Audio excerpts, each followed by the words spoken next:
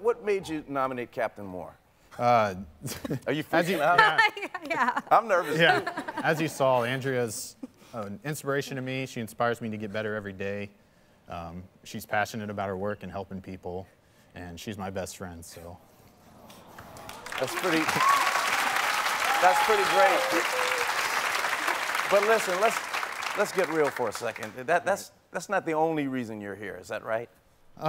No, sir. So hopefully you're not upset at me, but wanted to come on the show and see if we can get married today, Harry.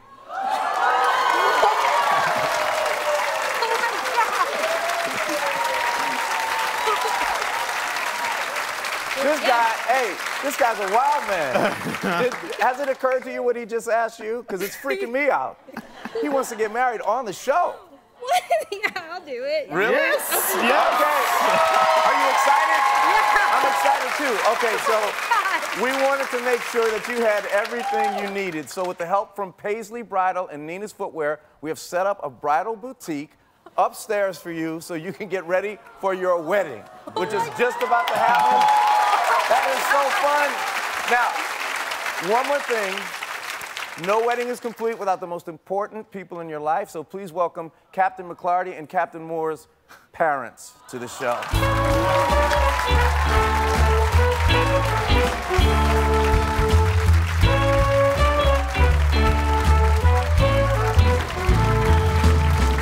Andrea and Aaron, you have exchanged your vows and rings and have consented to marriage in the presence of family, friends, and the viewers at home.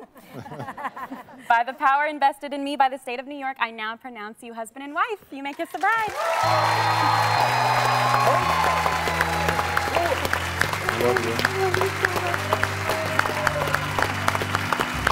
Congrats, man. Congratulations.